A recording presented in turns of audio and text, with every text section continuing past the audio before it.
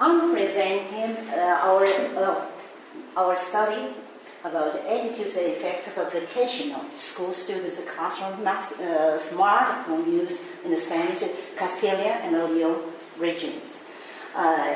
My student, Alejandro, he has found a job, so I'm very glad for him. So that's why he excused himself that he can be here.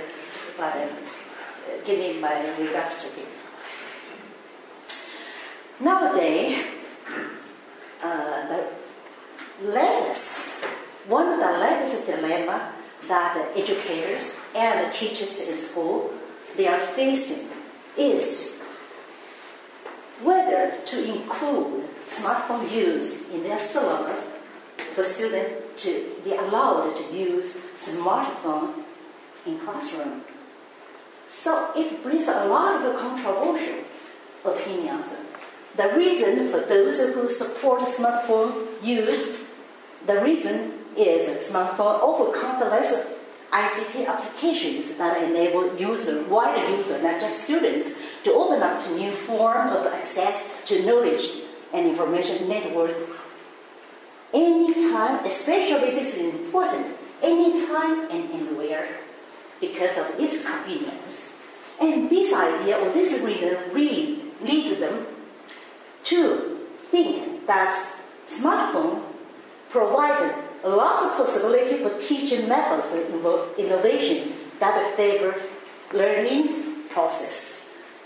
On the other hand, there's a group of educators. They are determinedly against the smartphone to be allowed in the classroom. The reason is they regard a smartphone as a bothering, a nuisance, source of distraction and cheating and examination if allowed in classroom.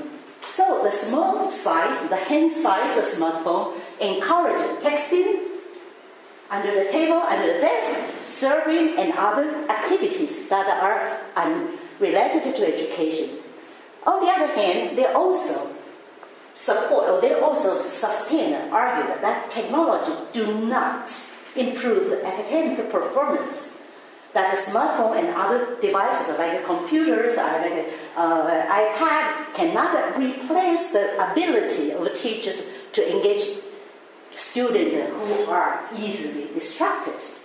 So they strongly against it, and they want to start a school to establish restriction policy that ban classroom to be a place to use the smartphone. But happily, we have another third view that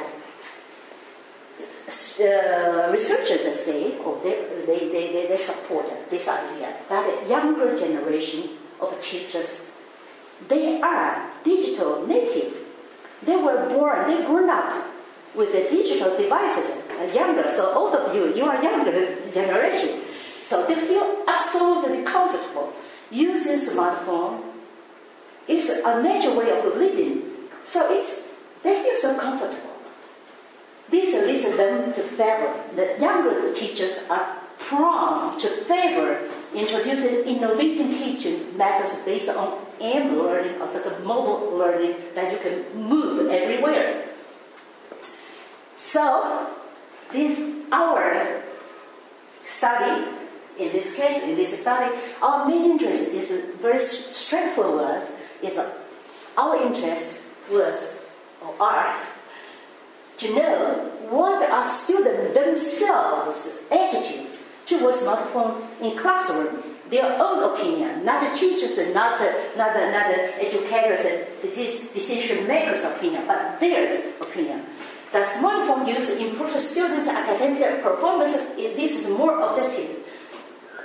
And with these ideas in mind, we went on to establish some exploratory hypotheses. I'm glad to be the last one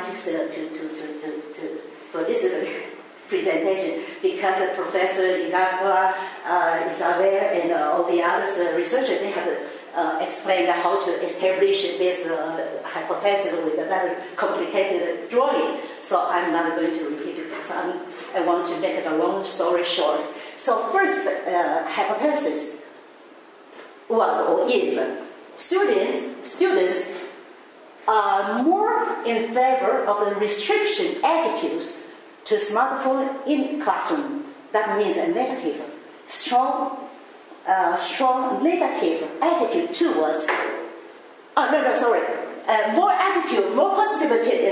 They favor to use smartphone in classroom. Will use smartphone more intensively for their learning purposes.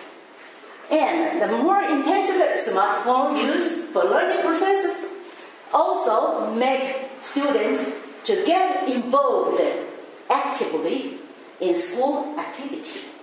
And more intensive, this is the sequence of the same hypothesis. More intensive use of smartphone in this student for learning purposes.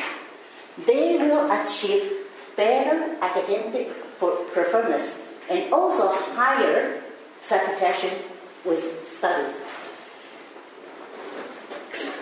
Hypothesis number 3, we established that the younger student using smartphone more intensively for learning purposes will achieve a higher academic performance outcome than the elder student with more ages.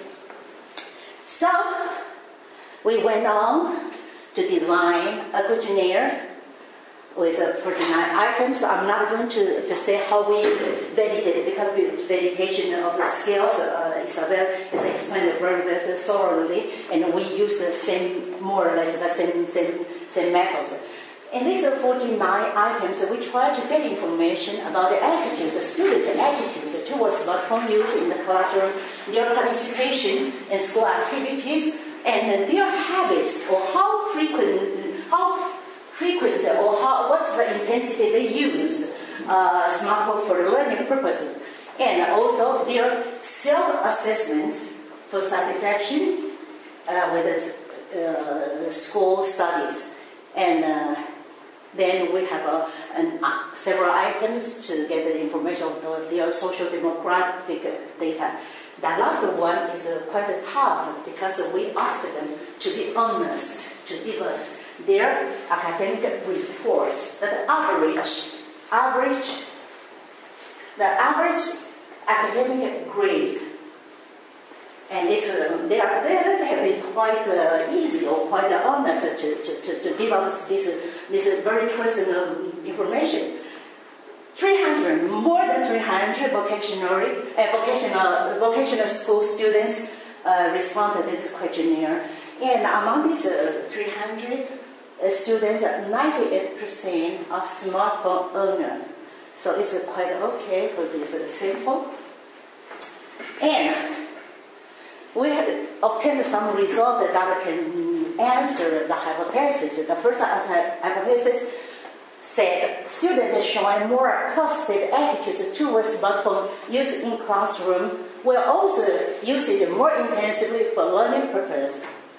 And the result is like this. Favor restrictive policy means negative. So the result shows that the contrary, the negative. So this is a negative.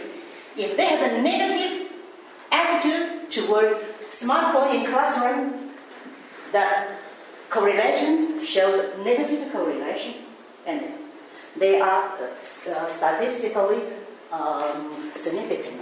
When they complain a lot about the classmate using smartphone, that is very noisy, the rings, the phone ring is very bothering. So also they don't use it for classmate network. So it makes sense. Okay.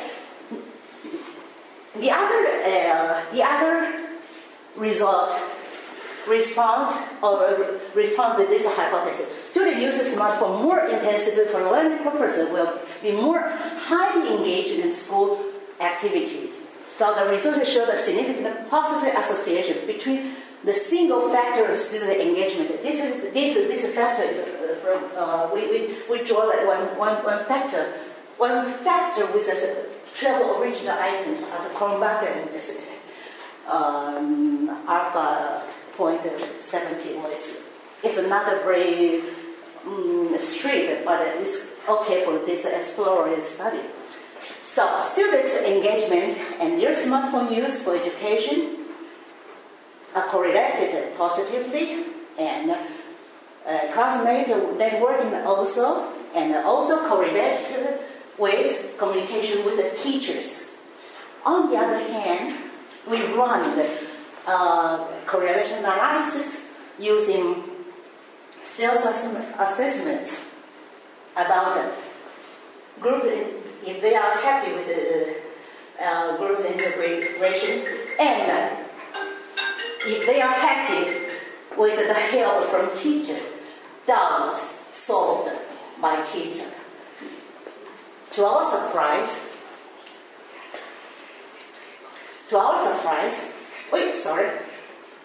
we get this messaging with teachers, and doubts solved by teacher is negative, although it's not significant, but it's quite catch our attention. I mean, okay. The side hypothesis of number 2, student uses smartphone more intensively for learning purposes will achieve better academic performance and show higher satisfaction with their study. Again, we have this result that this hypothesis was not supported, because we see the more intensively they use the smartphone, the association or the correlation is negative with the average grade rating. Okay, so here is quite not surprised the word, but it's quite caught our attention. We went on to check this hypothesis. Younger students use smartphone more intensively for learning purposes. They all will show higher academic performance outcomes. That hypothesis was not supported, because we found out that smartphone use in the classroom, that's the X, seem to produce a negative effect on academic performance in general. And age has a significantly positive effect on elder students' academic performance. So now we are examining the interaction between age and the use of a smartphone in the classroom. Again, we have a significant negative effects. In this graphic, we can see better. The elder student performed better learning ability when less. This is the less, this is more. They use the less, that is more. When they use a less smartphone in the classroom, they seem to get better academic performance. While they use a little bit more, and their academic performance seem to reduce. But an opposite effect is also in younger students. The young student, when they use a more intensively smartphone at class, it seems that they improve slightly, a little bit. They improve a little bit their academic achievement, although this effect is not statistically significant. Now we went on to examine the direct effect by drawing this diagram. First, a significant positive effect of a student age on their attitude towards school restriction policy. So here we can see elder students seem to favor that school ban, that school established restrictive policy against smartphone use. The second direct effect, students' age indicates a significant positive effect on their self-engagement and learning process in activity, learned activity, and school activities.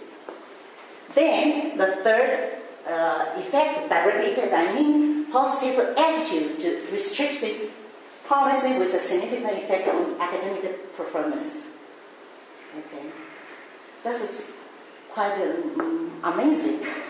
Also, their engagement, also restriction policy also has an effect on their engagement, but with no statistical significance.